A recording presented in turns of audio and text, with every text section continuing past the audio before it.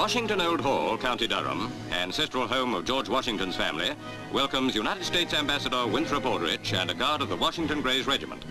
The occasion, the restoration of the Old Hall to its former glory and its opening as an historic monument precious to two nations. In this quiet North Country village, the forebears of America's first president once ruled as lords of the manor. In this 1,000-year-old font, his ancestors were christened. This village gave him his name, but in turn was given to his country's capital. Legend says his coat of arms gave the states their flag.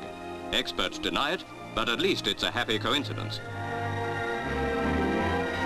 Viscount Gort hands the key of the Old Hall to the ambassador.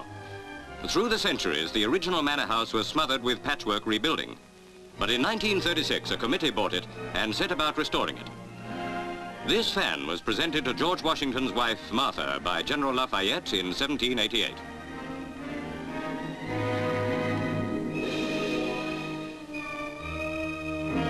In this house lived the English family which gave birth to the father of a nation.